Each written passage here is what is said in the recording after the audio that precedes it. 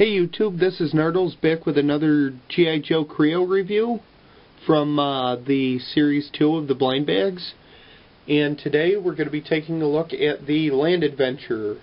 So what this is a recreation in Kreo form of one of the classic Adventure Team 12-inch G.I. Joe figures. So anyway, you get a little book here. You got a picture of the Land Adventure on it, and says Land Adventure here. And I like the hair on the prototype here on the book better than I do on the actual figure, but I'll get to that in a minute. Open it up, you know, shows you how to assemble it, shows you get stickers with it. If it's like the first series, you got a sticker for the basically to put on a little stud, which, there it is, like this, that was made to look like one of the original G.I. Joe boxes, so he could hold it. My problem is that mine didn't come with it, so I can't really show it to you. But if it's like the first one, it also came with a little Adventure Team sticker, which was kind of neat. Now we've got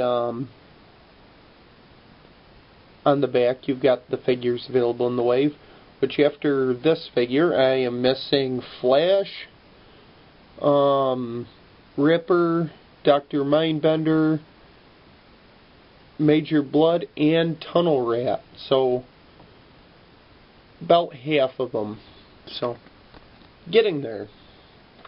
Also, I think, if I remember right, on the back of the package, the code for this one is either 78 or 79, but I can't remember. But anyway, onto the figure itself. So like I said, I don't have the sticker for this, but if I did, it'd look like the box and you could put it in his hand. But anyway, let's take a look at his accessories. He comes with the standard Kreo display stand, and a little pistol. And that's about it for accessories for him, really. Now he does have flocked hair, which looks pretty nice.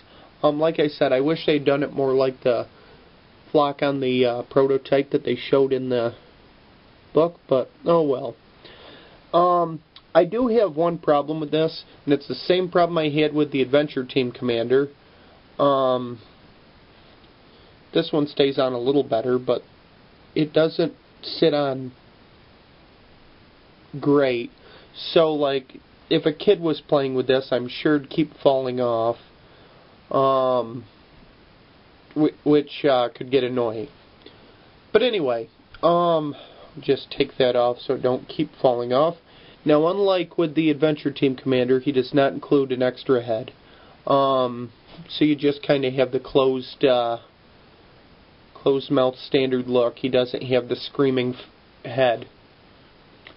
He does have a really nice beard, and he has a little scar on his face. I love his costume. Got some camo all over it, which I wish they'd carried around the back of his arms. I can understand not doing it on the back of his legs, but still looks cool altogether. You got his little medallion, which came with all the original Adventure Team guys, and got the Adventure Team logo on his chest, and a little pistol molded on. Now it is standard articulation. For Kreo figure, you've got the head turns, got ball jointed shoulders, you got the swivel at the wrist, twist at the waist, and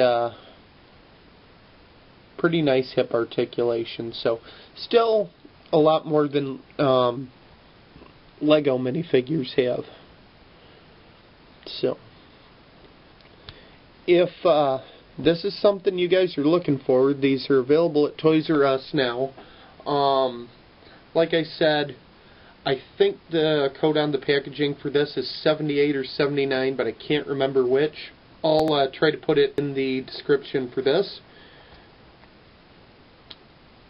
So, I guess that's going to about do it for today, guys. So, this is Nardle signing out.